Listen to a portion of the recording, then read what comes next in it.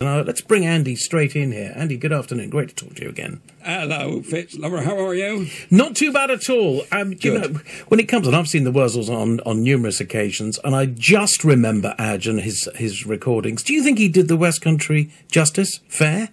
Well, I think he's a legend, and, you know, the Wurzels have been really successful, and they're fantastic. Pete and Tommy are still out there doing it, nearly in their 80s, I believe. Yeah. But without one man who started the whole idea, who went into local pubs and thought, why is everyone singing about I belong to Glasgow, and maybe it's because I'm a Londoner, when they're from Somerset or Devon or wherever. So he thought, it's about time we had our own songs, and his yokel culture took off. There's a whole story behind it, how he was penniless and went to this pop producer's or manager's office and said, I've got a $5, but I've got these songs and I want to put a group together. And the bloke said, and John Miles that was, let's do it. And it all took off. And because of the guy was a pop manager, he had contacts in the record industry. So within the first year of taking on Adge Cutler, he had him and his Wurzels at Abbey Road Studios, where the Beatles had recorded, to do some test music. And they all turned up in their Wurzel gear. This is John Miles' idea, chucking hay bales out the back. And everyone thought, what the hell's happening? And the boss guy of EMI saw this and said, I want to listen to that tape. And at the end, they made the tape and he said, I love it, but it's got to be done locally. So they did it in Nailsea, where Adge was born, a live gig above the Royal Oak that holds 80 people in the function room. There were 300 people there, plus technicians, and live at the Royal Oak became a classic. Drink Up Thy Cider, Twice Daily, all them songs recorded live, and you couldn't move in there. Yeah, I remember the statue being placed there. It's still outside the Royal Oak, isn't it? Yeah, it's still there. Yeah, it's still there. And the other thing is, with this show, I'm doing this tribute show called Don't Tell I, Tell He Fits. Everyone can sing Adge Cutler and the Wurzel songs, yeah, they can do that. They can tell the story of Adge Cutler, what happened, his tragic death, everything. And all that's going to be in there. But the twist I've put to it is that when Adge Cutler became successful, there were people that really took to him, and he particularly influenced my life. As an 11-year-old boy, Hill School comes up again. I was going to Hill School in Exeter. I listened to these songs round my grand, and I thought, oh, they're so funny. Do you recall, because you're a bit younger than me, lover, do you recall Jasper Carrott having a song out called The Funky Moped? Oh, yes, unplayable, and but on yes. On the B-side was Magic Roundabout. Yeah. Now, that was the unplayable one. Well, Drink Up the Cider came out when I was a young lad, and on the B-side of Drink Up the Cider was a song called Twice Daily, which was cheeky, and that's what got me into Adge Cutler, because I love me Carry On films, you know, a young lad in the 60s, and that's what made me feel, oh, I'd love to do some of that. My uncle bought me a banjo. My mum and dad paid for banjo lessons. By the age of 12, I was singing Adge Cutler songs around the pubs and clubs of Exeter. Well, good luck to him. Good luck to you. I never mind the Bullocks. Here's the Wurzels. That was an album I seem to remember I've got dumped on me. I think that was, they took the mickey out of the, what were they called? The Sex Pistols.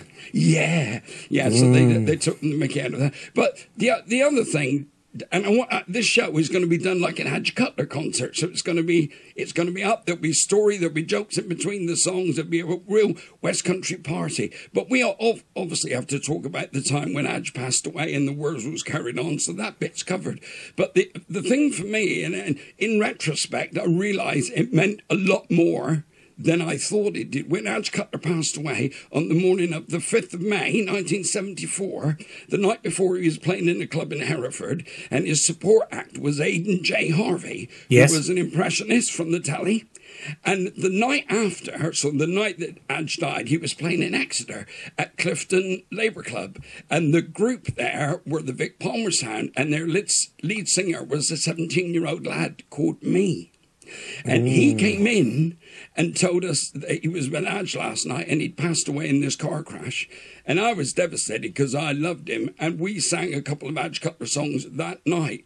So wind the clock forward, I've already played Adge in a musical, and now I'm taking the tour of Adge out. So all these connections suddenly become more important.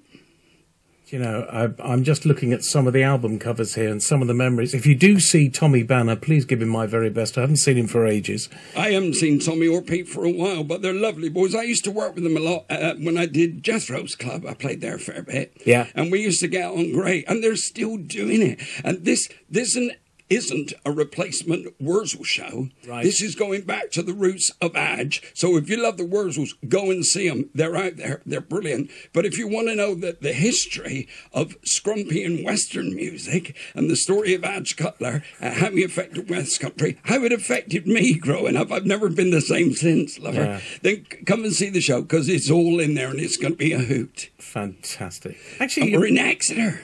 Where in Exeter?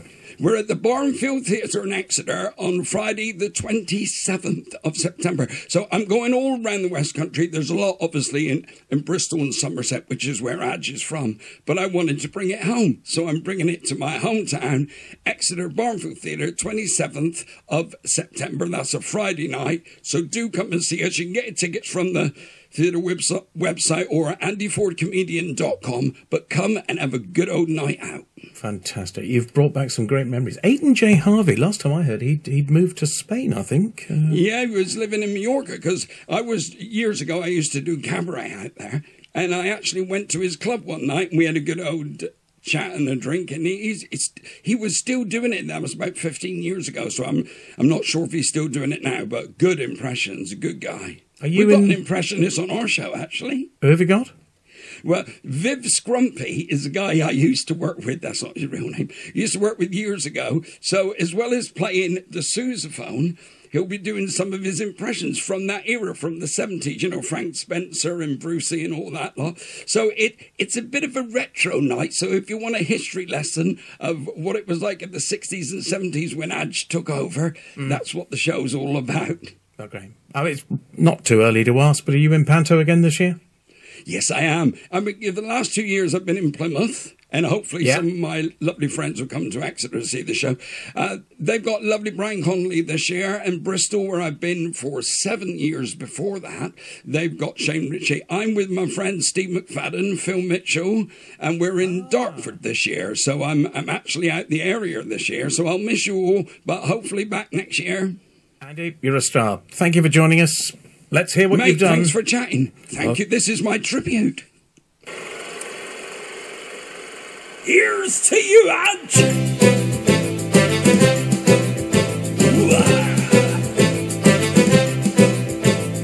Thank you, Mr. Cutler, for bringing out the West Country in me. Thank you, Mr.